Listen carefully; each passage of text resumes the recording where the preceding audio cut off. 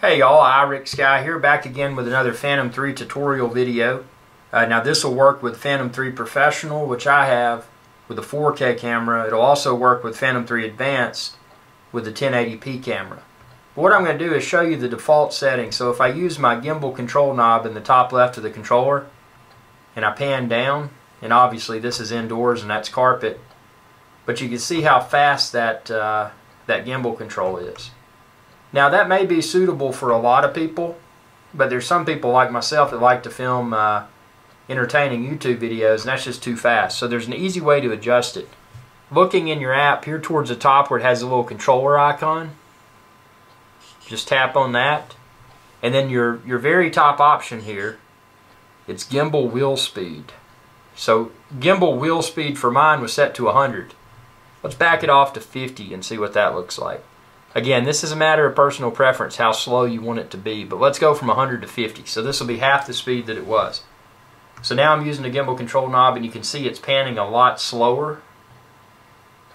Is that slow enough for film?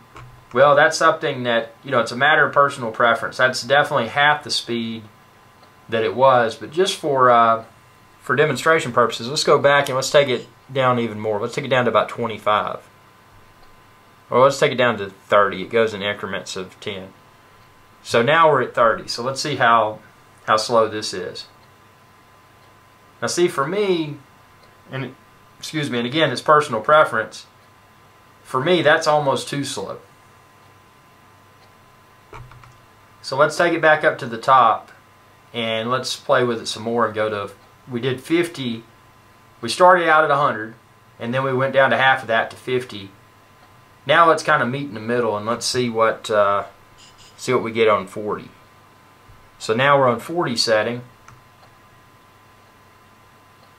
And I like this. I think 40 is going to be my perfect speed because it's not too slow, in my opinion, but it's definitely not too fast. And if you've ever used a camera, whether it's on a drone or in your hand or on a, whatever type mount, if you move a camera around, you're going to get better video if you're going slowly. So for that reason, see, I think this is optimal. And then if I just wanted to go a fraction of the way up or down, it's still fast enough in my opinion, but it's obviously slow enough to keep those videos very slow and smooth from a video perspective. So that's how to adjust the speed of the and let me get my terminology straight. They call it the gimbal wheel speed. So that little knob on the top left of your Phantom 3 controller, this adjusts the speed of it. So just another enhancement that if you're a new Phantom owner, like I am, I've got the Phantom 3 Professional.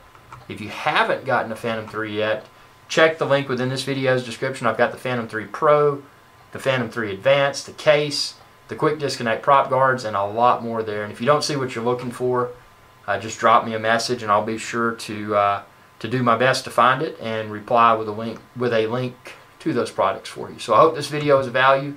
Share with others. Subscribe. YouTube.com/IrixGuy. Y'all have a good day.